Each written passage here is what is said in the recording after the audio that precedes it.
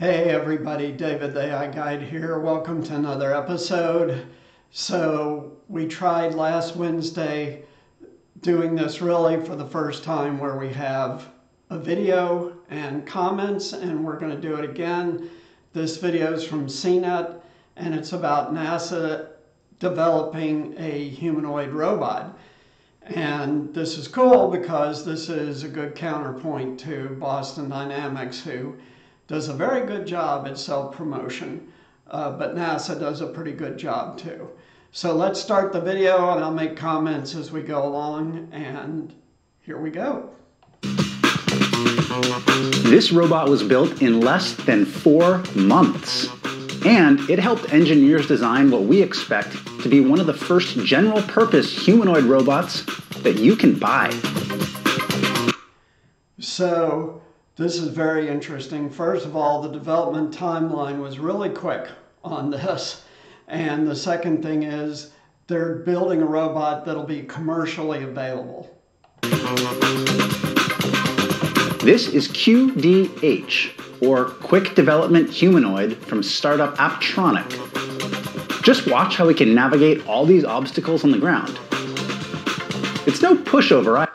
So NASA is helping Apptronic create this robot, and NASA, of course, does cutting-edge research into both AI and robotics.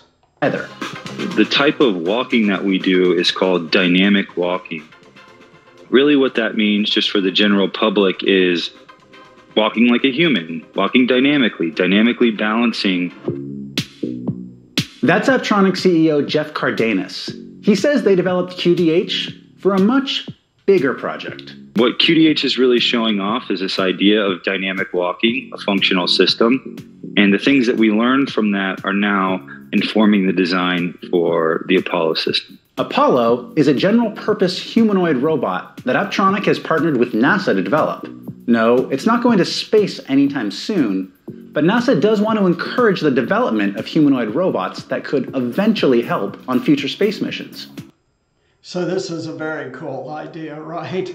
Right now, the schedule is for NASA to land people on the moon again in 2025, late 2025, but most likely 2026, with the usual delays that go along with trying to put humans into space, especially deep space, but much more importantly, Mars exploration, right? Because best case, you're 6 months away from Earth.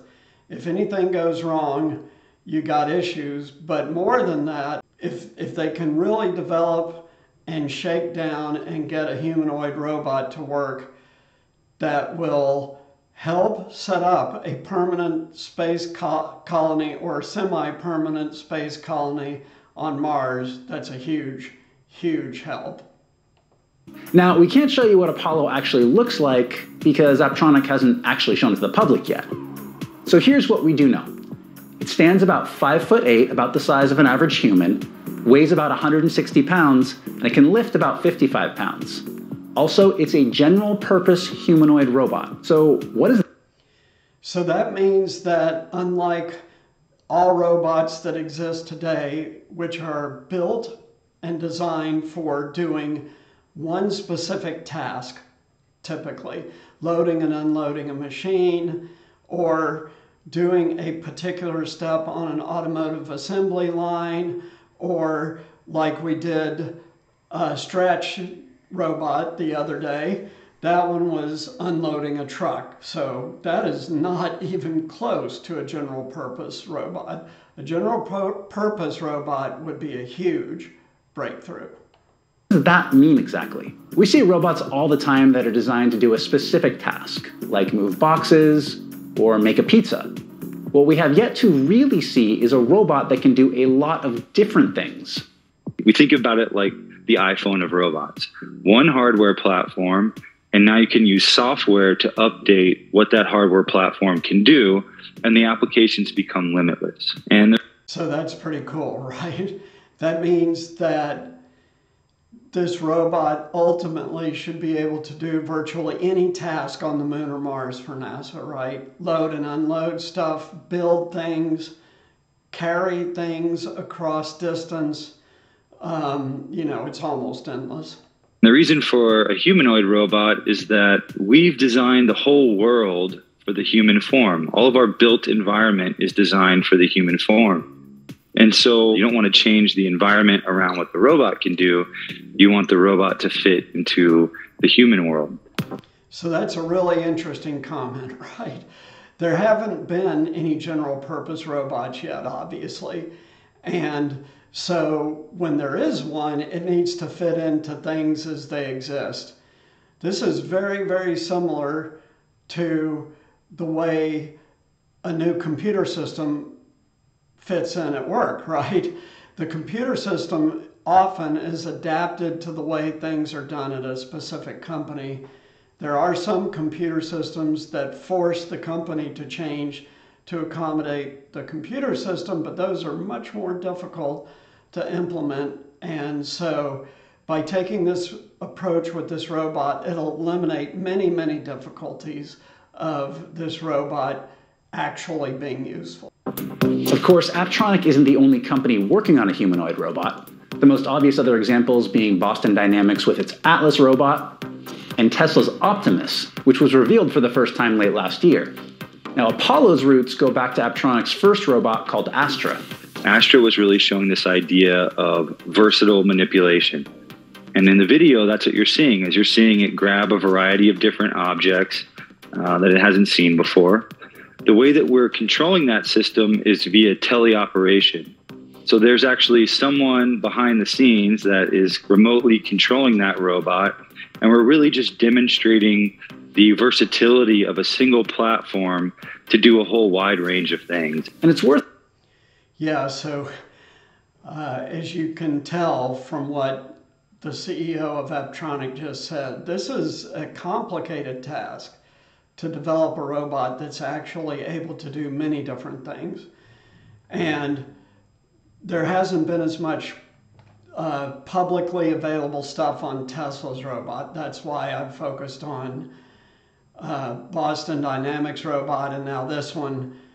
But there are other robots out there that are already working and suited for specific purposes out in the world. And one of them we've talked about that has been tested in malls on the West Coast, which is the greeter in a shop that knows what you bought the last time and makes recommendations for this trip. Worth noting that several companies right now are testing Astra for various use cases. So the big question is, when are we actually going to see Apollo? Well, Jeff told me that Apptronik plans to show it to a small group of people at South by Southwest next month. The rest... That, by the way, is March. This video is very new. And so we're talking about March of 2023 for showing to a select group of people. The rest of us are going to have to wait until later this year. Now, you might be wondering, how much is Apollo actually going to cost? Apptronik says they're hoping to keep that price under $100,000. Now, that would be really impressive, pretty affordable for a general purpose humanoid robot like that. So that's really interesting because, you know, if you go out and buy a high-end Tesla, you're spending $100 grand or more. So think about the utility of a general purpose robot in your life versus a car that you only use every once in a while, whereas the general purpose robot can set the table, load the dishwasher, unload the dishwasher, start the laundry, take the laundry out of the dryer, vacuum, mop, make the bed. Oh my God, this is, so that is huge value for the price. And as we know, with exponential technologies, it starts out expensive. 100 grand is expensive, let's face it. Most people still do not spend $100,000 on a car, but as it starts to hit mass market penetration, the cost starts coming down, like televisions, and eventually they're made by the tens or hundreds of thousands and are cheap. So we're just going to have to wait and see if they can pull that off. But what do you think? How do you think it will compare to other robots like Atlas and Tesla's Optimus? Let me know in those comments. So this is interesting. He did not mention Toyota, who is well into development at Toyota Research with a similar robot. And we've talked about the fact that Tesla and Toyota as car companies are inventing robots and why they're doing that. If you want to know more, go back to the last video about the Tesla robot. But there are going to be a number of players in this market, and many of them are extremely well funded. Tesla has billions in revenue. Toyota has billions in revenue. So these are companies that are well able to bear the cost of an R&D project like this and then roll it out and for it to have a huge impact on the world. And it will. And as I've mentioned, this is February of 2023. Apollo will be unveiled next month, March of 2023. And I have said that it is not unreasonable to think that when you walk into Starbucks in the second half of 2025, that you see a robot in there either making coffee or serving people. Most likely start out just like Flippy and the fryer robot and all these other robots in the food industry, doing the task first, and later will come the human interaction. But very, very interesting stuff. So thanks so much for tuning in. Click the links below. Get my book on Amazon, The Beginner's Guide to AI, History of AI, and Current Impact on 10 Different Industries. And the second link, free resources. Everything in the resources is totally free. Why not take advantage of it? Thanks so much. See you next week, and have a great rest of the week and weekend.